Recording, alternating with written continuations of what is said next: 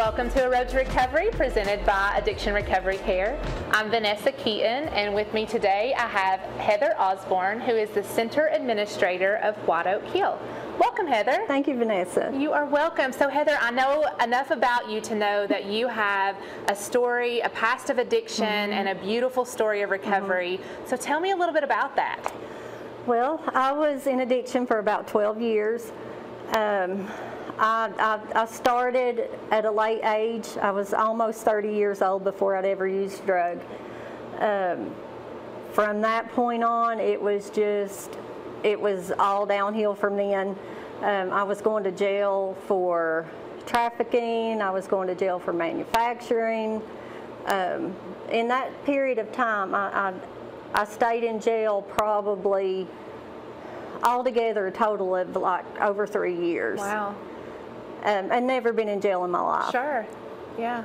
Wow. So how did you end up seeking out treatment or finding your path to recovery after that? Well, I was court ordered my last time that I was in jail. I was court ordered to treatment, and they ordered me to Karen's place. Okay. And this whole entire time, like, I sit in jail and I thought, you know, even if I get this treatment, what am I going to do? Right. You know, I don't have any degrees or anything like that. And I remember as soon as I walked in, I saw Brianna Muncie, and she was like telling me all these things, you know, about the internship. Yeah. And just all these things that I could do. So that gave me a lot of hope. Yeah. But I ended up completing that.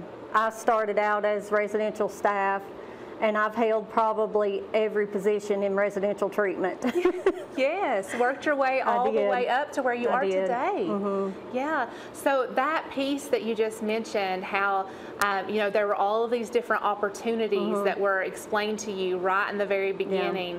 That is so important. It is. It is.